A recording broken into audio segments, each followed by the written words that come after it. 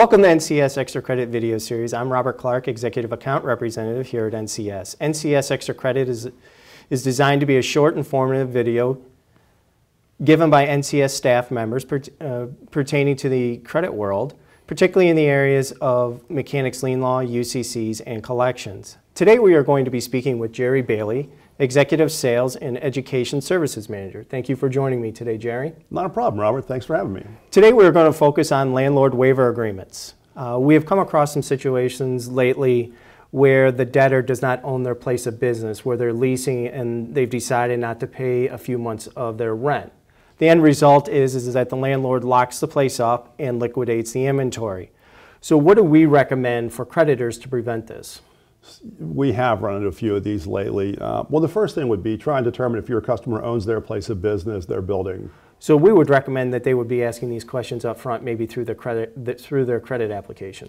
Yeah, that's a good place. Try and capture in the credit application. And then if they indicate that they do not own that place of business, then the next step would be to get a landlord waiver agreement signed. And the main reason is because the states give common law liens to landlords. And in most cases, the landlords don't need to do anything to perfect these liens. Now, they're state laws, so of course they vary from state to state. In some states, the landlords actually have to bring an action through the courts to create the lien. But by and large, the landlords don't need to do anything to perfect these liens. And in some cases, they can trump secured interests.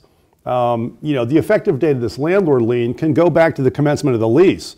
So what came first, the lease or the secured interest? That could be a point of contention.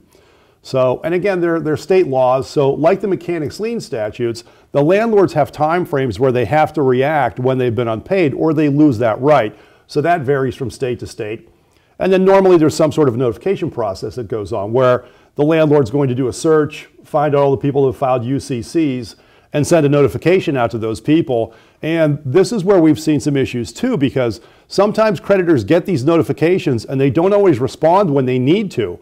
So the moral there is, if you get one of these notifications, make sure you respond. So what does the landlord waiver agreement need to contain? What type of verbiage? Well, it's a document that basically says that the collateral is the personal property of the creditor, not the landlord, that the landlord consents that this collateral is going to be kept on the premises, and that the landlord waives any right of lien or claim against the collateral. It should also describe the collateral, describe the goods, and then, of course, the landlord's going to sign it. It's a legal document, so you'd want your attorney to draw one up for you. If you would like an example, we have an example of one that we'll gladly send out to you. But again, we urge you, have your attorney take a look at it and make sure that they're comfortable with it. Great. Our passion here at NCS is to make sure that our clients are educated on secured transactions so they can make that decision up front when to elevate their status to that of a secured creditor. How do you see, or how do UCCs help in this situation? Oh, a couple different ways. First of all, you can make a pretty strong case that a purchase money security interest trumps the landlord lien, A. B, even if you only do a blanket filing, at least you have a public record out there of your lien. And now when the landlord does their search, you're going to show up on that search and you're going to get one of these notifications and you can respond accordingly. But really to us, don't take any chances. Get your UCC in place, file your financing statement, and if your customer doesn't own their place of business, get a landlord waiver agreement signed. Great. The takeaway from this session is to make sure that you put a policy or process together that will help you identify when your customer is leasing or renting a building. We recommend that you ask this question up front through your credit application.